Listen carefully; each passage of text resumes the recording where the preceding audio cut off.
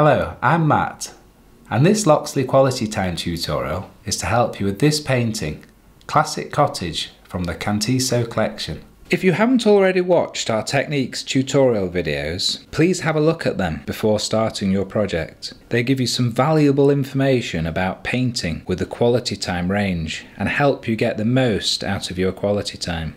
This video contains specific information about your chosen painting, but we assume that you're already familiar with the general techniques covered in our tutorial videos. Classic Cottage features the family home of Anne Hathaway in Shottery, Warwickshire, where she lived until she married a young poet, playwright and actor from nearby Stratford-upon-Avon, William Shakespeare. This delightful thatched Tudor farmhouse contains period furniture and is surrounded by classic English gardens, an orchard and arboretum, with examples of all the trees mentioned in Shakespeare's plays. Despite coming from a middle-class family, surprisingly few records of Anne's life and character exist. I've added a peacock to this picture, as they are often seen in traditional English gardens. Right, so I'm going to start stage one, and I'm going to start with the sky, and there is a video on painting skies which gives you more information. I've mixed this quite a pale blue using mainly white with only approximately 10% of the lighter blue in this pack. Keep loading my brush so that I don't leave lines.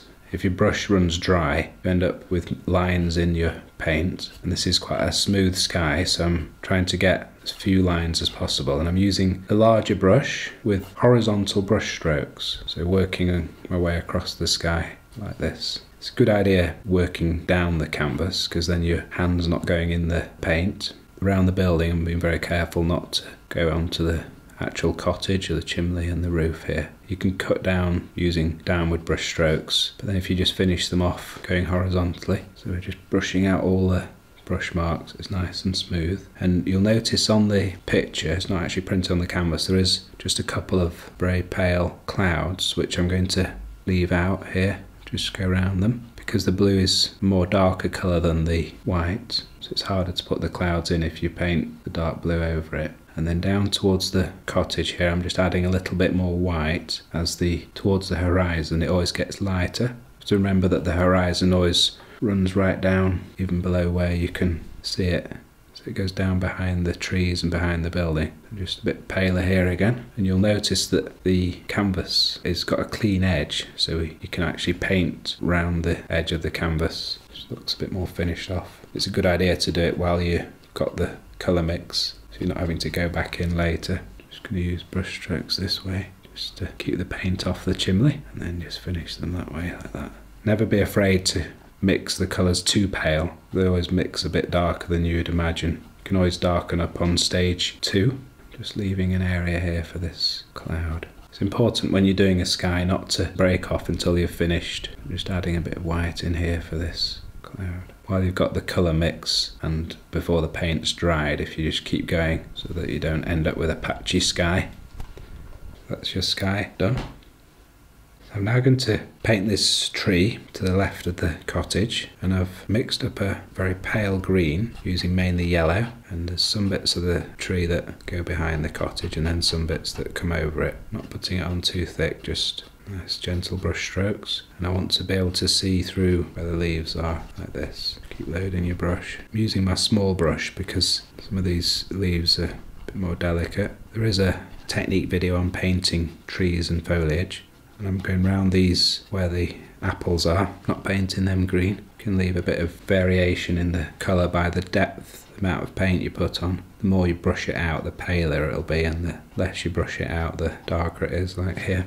And again, you can go around the edge of the canvas while I've got this mix of colour. You can turn the canvas on its side if it makes it easier for doing the edge. Just left it like this for the video. I'm just leaving a bit of texture in there and then working down. Try and work out where the paint is to be applied before you actually put it on. That's the green bit done. And then I'm now going to paint pure yellow where the apples are, putting it on quite thick so that it gives a bit of texture. And there's my apple tree. I'm now painting the trees at the back of the cottage. I'm retaining the individuality of the trees. so that they stand out as individual trees. For this particular lighter coloured tree, I've mixed a very pale green using mainly white with a very small amount of green. And I'm going upwards in the direction that the tree grows, following nature's line of branches growing upwards. Going around this sky area here so that the green doesn't go on there, so you can see the sky through that. Now I'm going to move over to these other trees. I'm using the bigger brush. You don't have to be as exact with these trees, it's more just a suggestion of different colours. I'm using this lighter mix first. And again I'm using vertical brush strokes because that's the direction that the trees grow in. For this particular tree here, this lighter tree, I'm using an even paler green, just sticking to where this particular tree is. So it's retained a tree shape. Don't want it all to look just like one big giant hedge. And then working in some darker green. Some of these brush strokes are going in different direction, just like the leaves for the foliage. You can almost mix the paint on the actual canvas sometimes. Every tree is unique and every painting is unique, so don't worry too much about the colour mix if it doesn't come up exactly as you want it. You can also change the shade of the green a little bit. Here later in stage 2, you can lighten some of these or darken some of them. These shades actually provides a very interesting backdrop for the cottage. It's fine just to have small brush strokes in this paint because it just looks like the foliage. Doesn't matter whether you do your dark green or your lighter greens first, but while you've got going with a colour, it's a good idea to keep going with that shade of green. You can go over any of these greens just to add a bit or take a bit away, just like playing with the colour until you're satisfied. At this stage it'll look patchy, but that's fine. Now we've even put some neat yellow on and just lighten up some of these areas. Gently tickling the canvas with this paint. Get rid of any white bits with the yellow. So that's the trees at stage 1, and what I've got is some of the shapes of the trees, different dark and light areas, so I can come in at stage 2 and add more to this. I'm just going to put in some of the branches, and I'm using the dark brown and the small paintbrush, just the very tip of the brush loaded with paint. Very fine branches. Hold the brush so that it's hardly touching the canvas. You can see more of the trees, the trunks, the branches here where there's less leaves. And then I'm just going to do a suggestion of some branches in some of these trees. So again, really fine lines. And I'm onto this hedge. And again, I'm going to retain the shape of this hedge. So I've got this line running along here, which I'm going to just paint up to. This is like the side of the hedge, and then want it to be a different shade of green to the top. Not overloading the brush, don't want it too dark. Particularly around the peacock here, I'm going not much paint on my brush at all, so that it's nice and pale around the peacock's head and body. I don't want to lose the detail of that. Again, brushing this out before it dries so that it doesn't end up too dark. And again, you can lighten areas using yellow. So if I wanted it a bit light around the peacock here, I could just add in a bit of yellow. It just lightens off that area there. Then for the top of the hedge, I'm going to use a paler green by adding more yellow. So it'll give this bush dimension. You can see the flat top, and then you've got the edges here.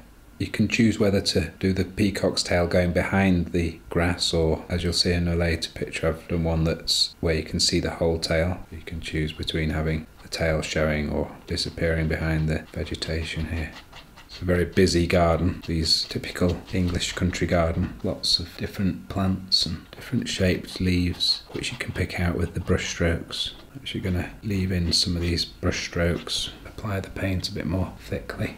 You can actually get the texture. By using the small brush, you get the brush strokes showing through, which is what you want for this plants and leaves and things. On this bush, I'm going to paint round these flowers, which come back to. I'm just leaving a few white bits.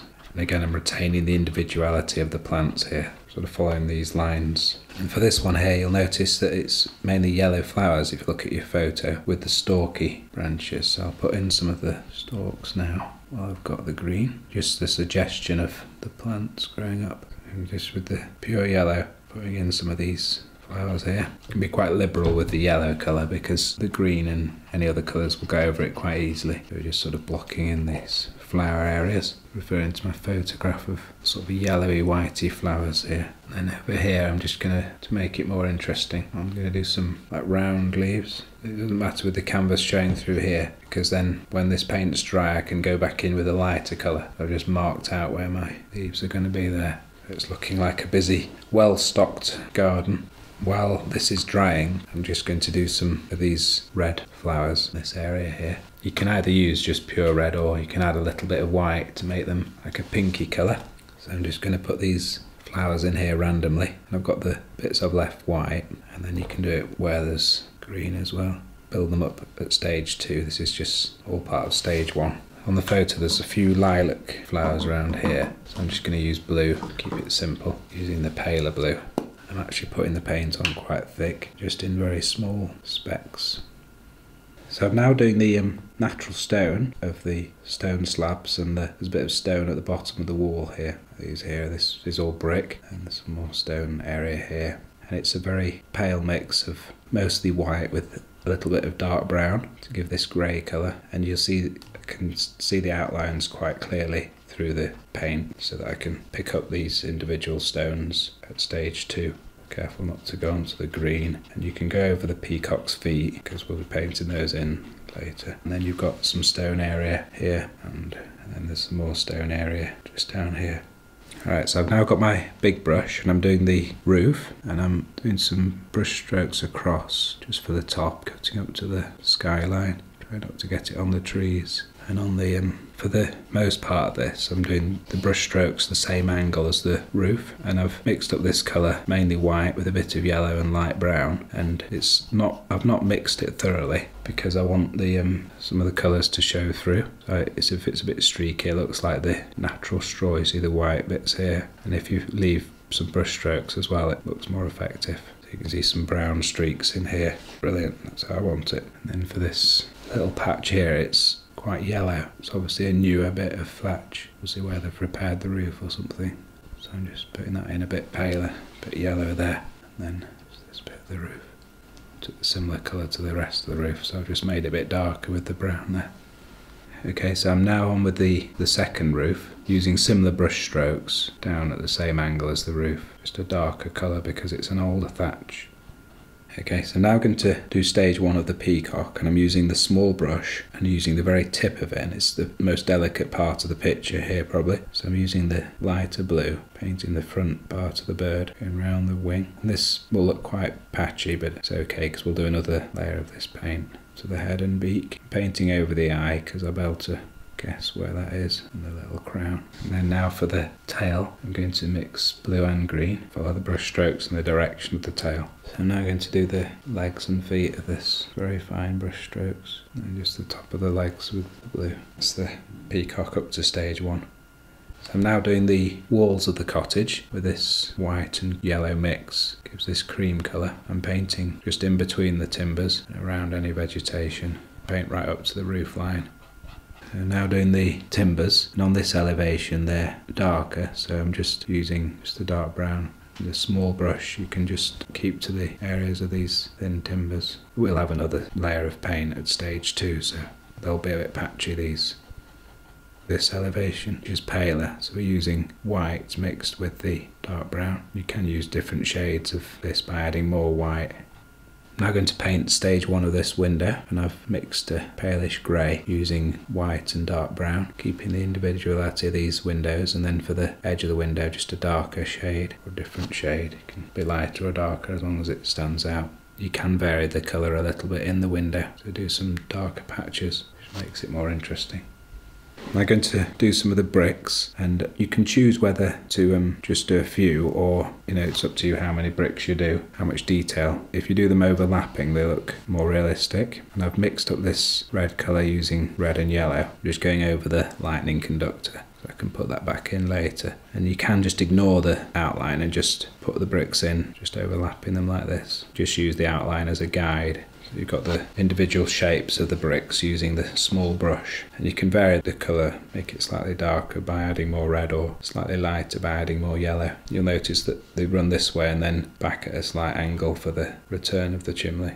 This is stage 1 of the painting completed, so the whole canvas is painted, and I've finished the bricks off on the chimney, and you'll notice the angle changes. So you've got the bricks running this way for the chimney, and then here they're just level, and then here they're almost the other way. And I've done these 2 chimney stacks as well. And then the timbers, I've painted in all these timbers, and I've used the dark brown just to put in some of the detail on the roof line here, so that's not lost. Okay, so I'm now doing stage 2 of the sky, and I've mixed this blue using mostly white but slightly more blue than the first mix, and we're using horizontal brush strokes again. Brush out the lines in the paint. Remember to keep your brush loaded, and I'm working around these little cloud areas. You've got a nice smooth sky. Just adding a bit more white down towards the horizon again, merging it in with the darker blue. Add a bit more in just there. I don't want to lose my branches. A bit paler down here. And then with the white, just working into these cloudy areas. You can put a bit of texture in with the brush strokes onto the clouds, and the brush strokes don't need to be horizontal.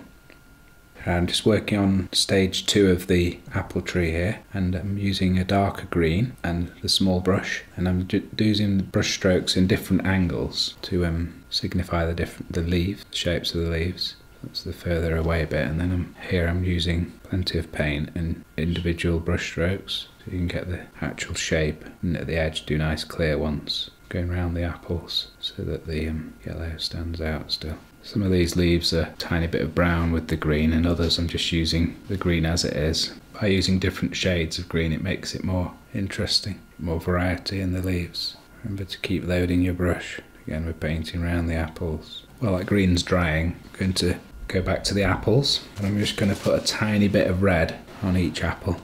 Just working these around with the yellow so that the red blends in a bit and it looks like the real apple shapes then. You can see the texture on them. Just gonna, with a yellowy green, fill in between some of these leaves. Once they've dried, we can then go back in a bit. You can go over any of these leaves to make them bolder with the green again, if you want them to really stand out.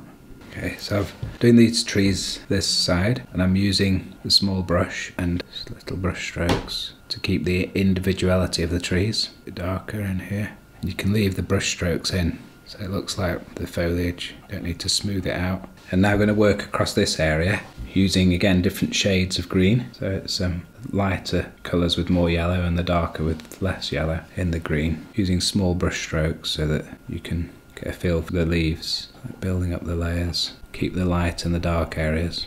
Because the paint's transparent, you actually see the green underneath showing through, which creates these different shades. Some places you can put the paint on quite thick as well, so that you get the texture.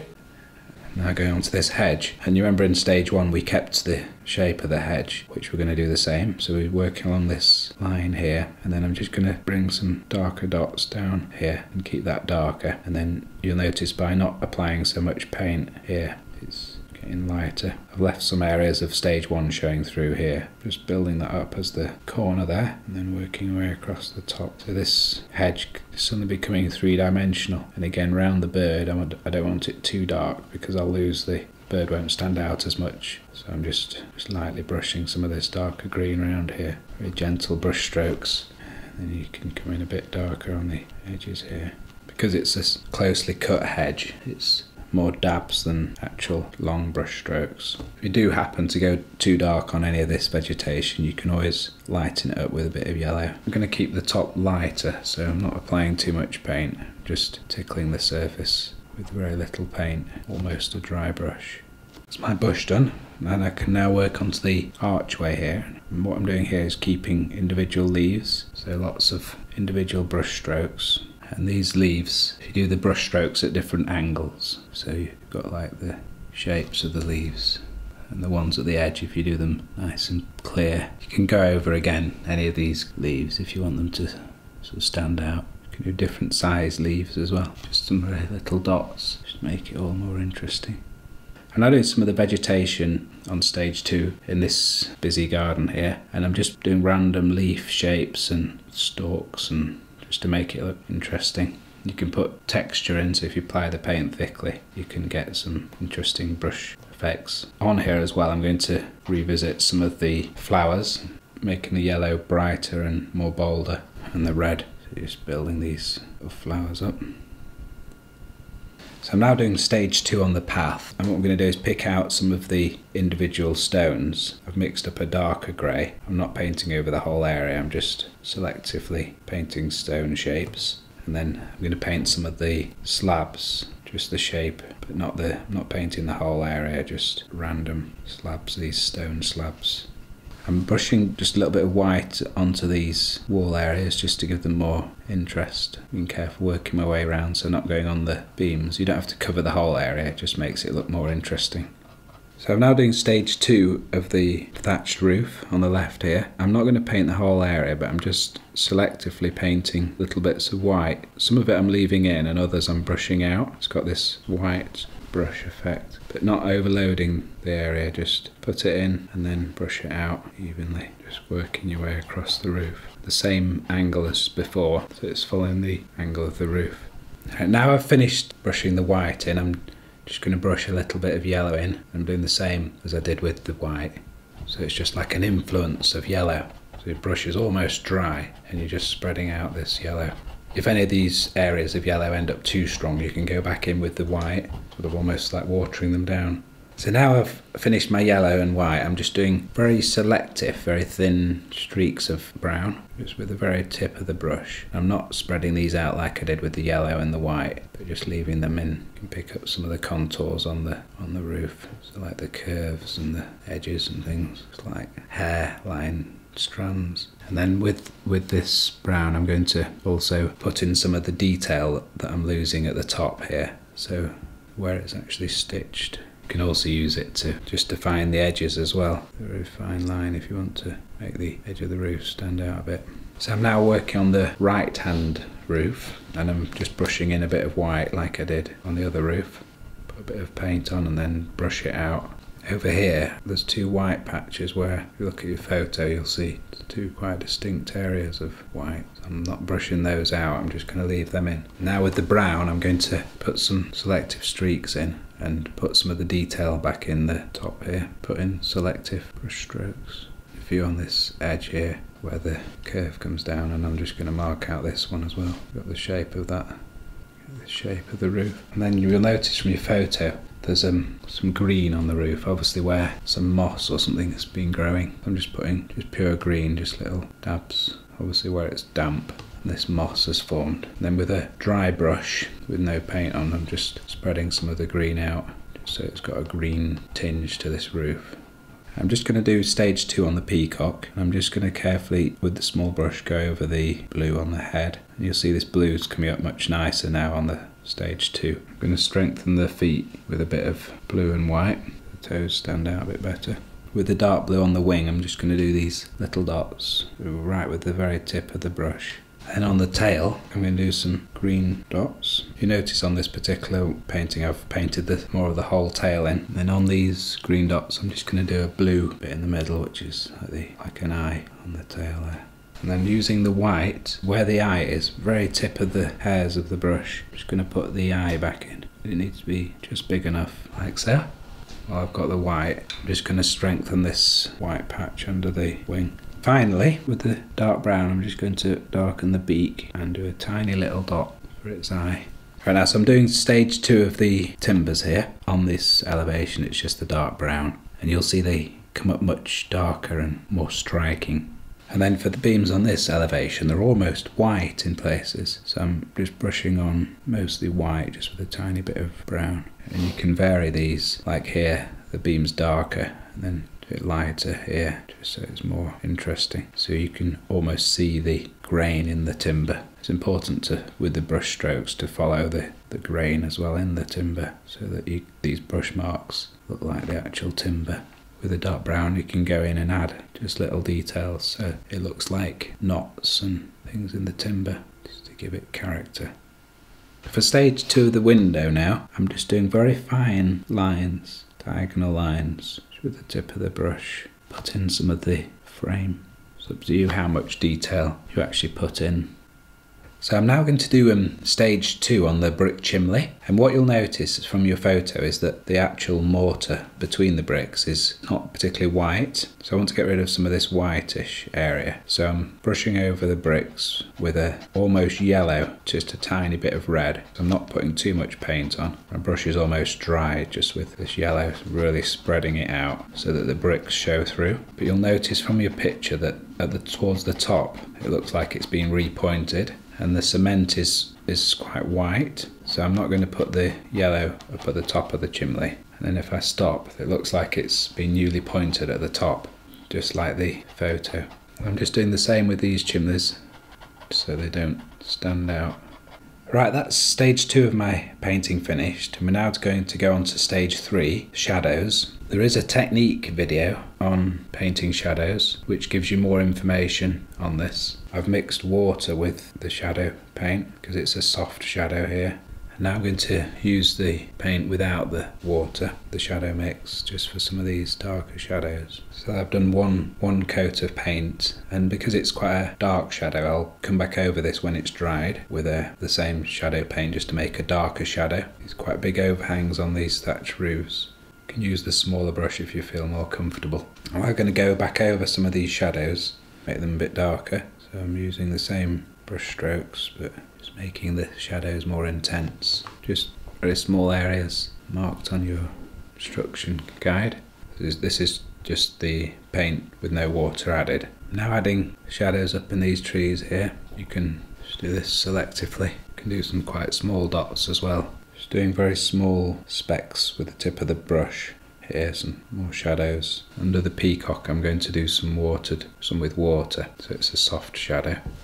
So that's stage 3 finished, all the shadows are done, and I'm now going on to stage 4, the highlights. There is a video specifically on highlights which gives more information on this technique. It's like the icing on the cake, it just sets it off, like where the sun's catching these little areas. I'm going to add some to this glass as well. Some of these are so small, but it just makes such a difference just on the vegetation here. These highlights that I'm adding here, they're shown in red on the colour guide of your instruction sheet. It shows you where to put them. You can also refer to your photograph. Putting this on quite thickly, just with the tip of the brush. Windows always have some highlight because it's quite reflective. You have to keep loading your brush when you're doing highlights. There's a few on this archway. You can go back over any of these highlights if they're not bold enough. Right, that's stage 4 finished and the picture done. I've enjoyed this painting. See what you can do with your quality time.